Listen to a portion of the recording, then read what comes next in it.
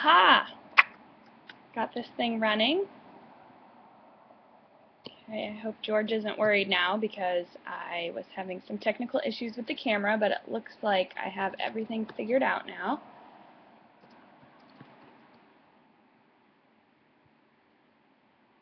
So, let's see here.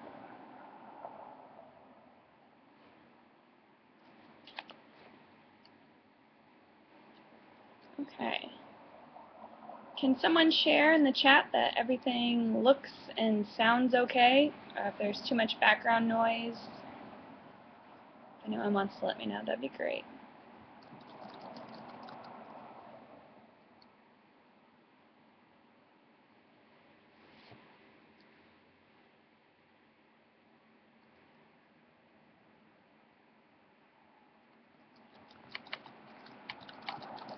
We'll get started here in just 1 second. I just want to make sure everything is audible and we're good to go. So I'm going to just wait for a confirmation from someone.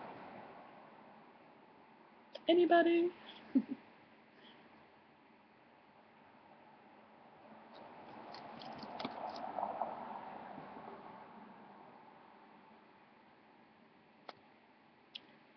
All right.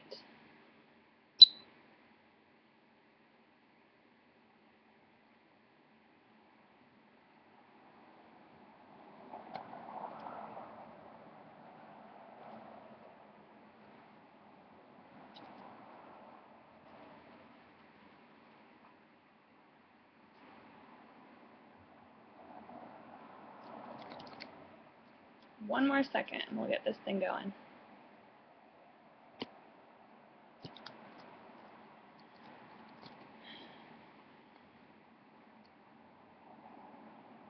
I guess I could check myself.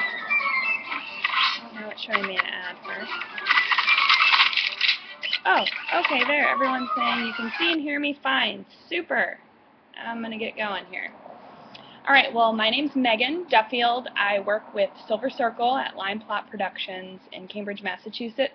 For those of you who don't know me, I'm really happy with the Unconference. I think it's been going great over the past year. The first one was a huge success, so it looks like this one's going to be just the same. I'm just going to start out with a little update about what's going on with the movie and then move into the discussion I had planned today about marketing outside of the Liberty Movement. I myself am the marketing manager for Silver Circle, and I've had a ton of experience this past year and a half in getting to know people that I might not be comfortable talking about these sort of philosophies with. And not so much uncomfortable, but you don't want to scare someone away right off the bat, and you don't want to intimidate them, and you also don't want to get in an argument with the person. So what's going on with Silver Circle?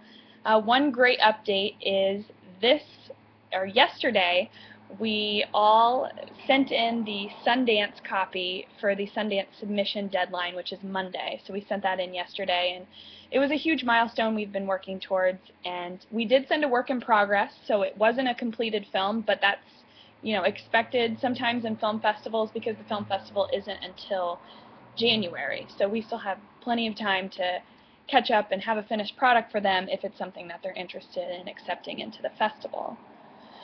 So I'd say right now our animation, we're probably about 85 to 90% of the way through. Almost all the scenes are animated, just a few more left to go, and our next appearance will be at New York Comic-Con, which is October 13th through the 16th at the Javits Center in New York.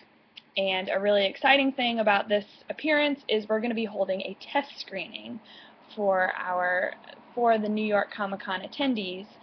So if you come in on Saturday, October 15th at 7:45 in room 1A18, we're going to be screening the whole entire film.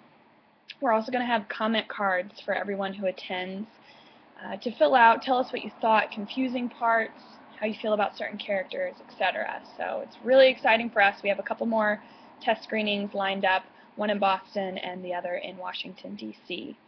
So we're very busy, really trying to get the word out about the film. I hope all of you have heard about it. If not, please check us out. You can learn more about the film at silvercirclemovie.com.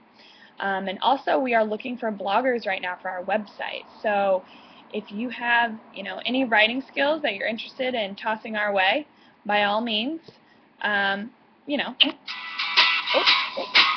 by all means, join the Silver Circle crew. Shoot us a resume at intern@silvercirclemovie.com and or blogger at silvercirclemovie.com, because we're looking for someone to help us out even more than just blogging. We need some help digging up media opportunities, connecting with influentials, connecting with other blogs, and, like what I'm talking about today, moving the message outward.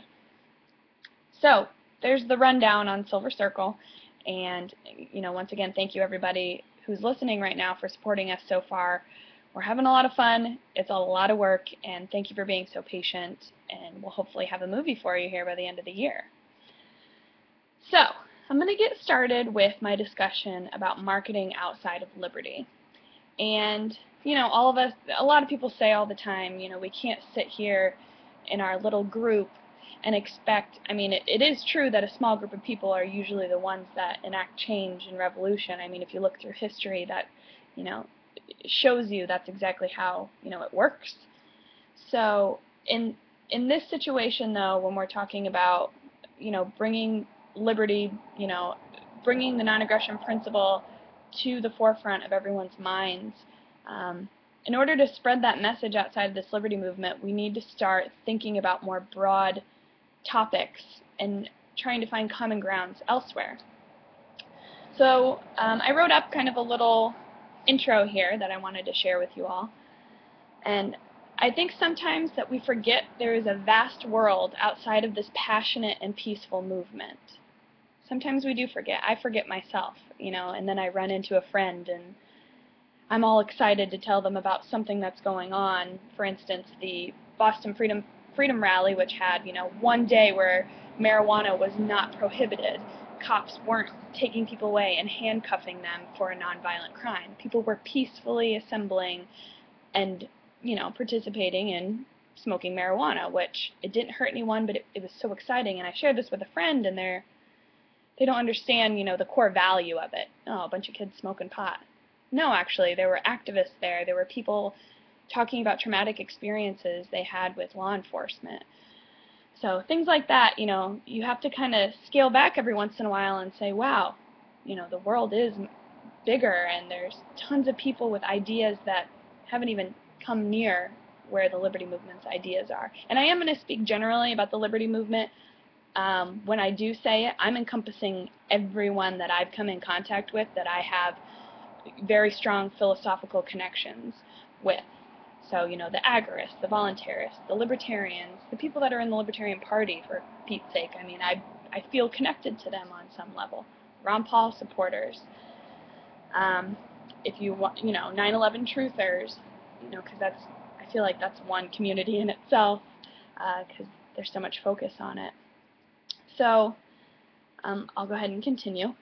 Many people disregard the sheeple, is what a lot of people like to call them, the ones who maybe are more apathetic or just kind of go along with what the state tells them to, as lost causes. And I can't speak for everyone, but I was once a member of that sheeple family.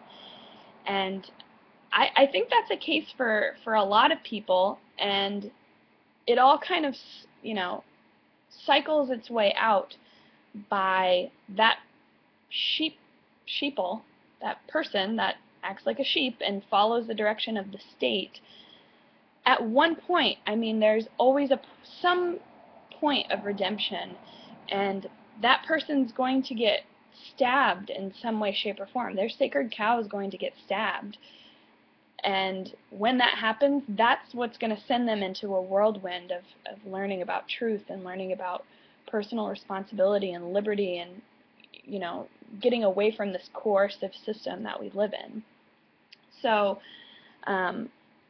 we shouldn't, not count in the sheeple. Yes, maybe they're a pain as of right now in terms of activism, and you get so aggravated whenever you're passing out a flyer that's so meaningful to you and they take it and throw it on the ground. It's not that they're a lost cause. It's just you're not, stabbing at their sacred cow in that time frame. And it might not be that you're not stabbing at their sacred cow. It could be that they just don't feel like talking to someone today. And we all know we have those days too, so we shouldn't write them off at all. And I've heard a lot of negative language about anyone, including, law enforcement, including,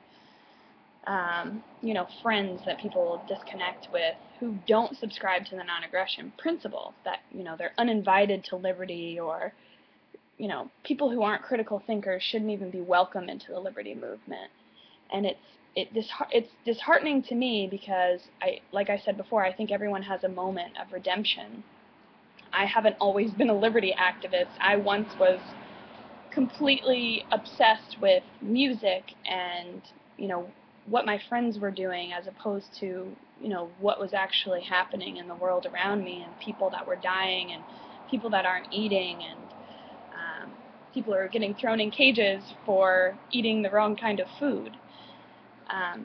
So I think we need to keep an open ear and an open heart to those people and still be able to connect with them as much as possible.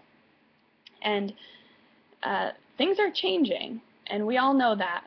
And this isn't, the 1980s libertarian movement anymore, the 1990s libertarian movement anymore. The stakes are way higher, and the population is so much more interactive. I mean, we see this every day. The Occupy Wall Street is a great example. It didn't get as much focus as it wanted, and maybe not as much heads at the actual event, but something like that can happen in the spur of a moment and go viral, and next thing you know, you're interacting with hundreds of thousands of people across the world, not even just in the United States. And the diversity of ideas and personalities is also growing. So we're not all dealing with, sorry if this offends anyone, but maybe libertarians that weren't as social, or maybe didn't, were more academically focused. Now we're talking about getting liberty into mainstream ideas.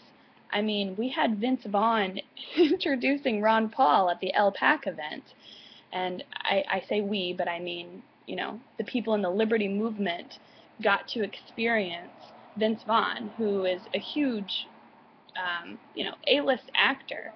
No one would typically think to themselves, we're going to, pursue the ideas of liberty by getting A-list actors to sign on and influence everyone just from their presence being there. But that's the way some personalities are working these days. We live in a highly stimulated world, when it comes to media, movies, music, social media, the internet. Everything on the internet could just bombard you in one day and knock you over.